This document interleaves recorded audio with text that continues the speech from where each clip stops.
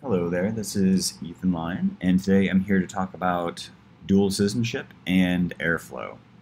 And so, when I'm considering moving to Germany for maybe like 6 months or so, and I was looking into what we'd like to live in Germany, and I eventually came across what it'd be like to be a citizen of the United States and Germany.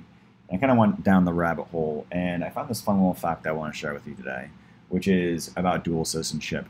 And obviously, you have to abide by the laws of both countries. And I never really thought about this before, but you have if the United States is at war with a country that you serve in the military for, you potentially could jeopardize your military or your citizenship of the United States. I'm assuming the other country as well.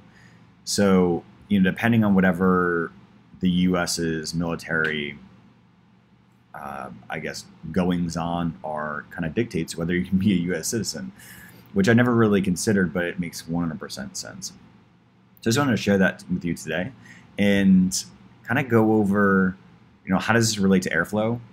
So I have a lot of projects in Airflow for work, for personal, and I want to keep everything separate. And the way that Airflow works is you have the environment variable Airflow home.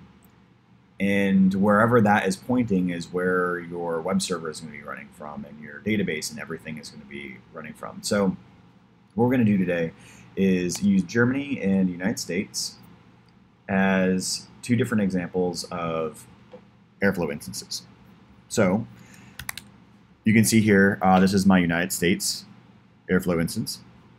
And I have my database, my configuration documents, and everything like that. And over here, we have the Germany Airflow instance, and you can see everything under that.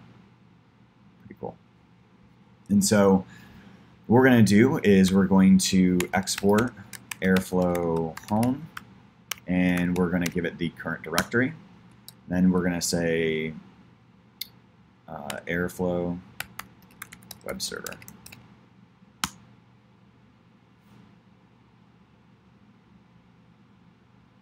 And what this is going to do is going to start the web server. And you can see that it's on port 8080. That's a default. And you'll see how we'll be able to manipulate that to have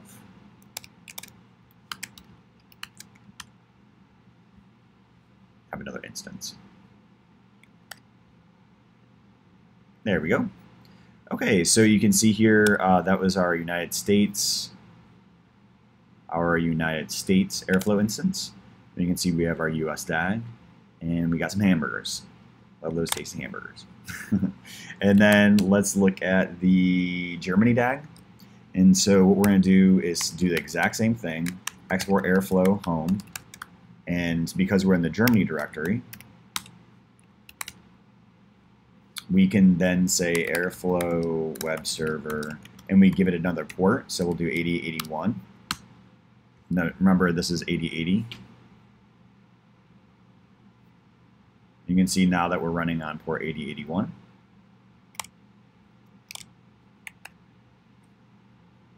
Then go back to our admin. And then we have our Germany DAG, and then we got some Sauerbraten. So that's how you can run two different Airflow instances on your computer at the same time.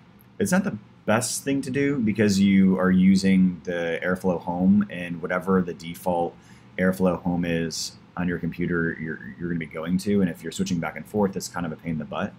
So I would recommend only using one Airflow instance at once. But a lot of the troubleshooting of getting the web server up and running, like where are my DAGs, a lot of that has to do with where your Airflow home is pointing to.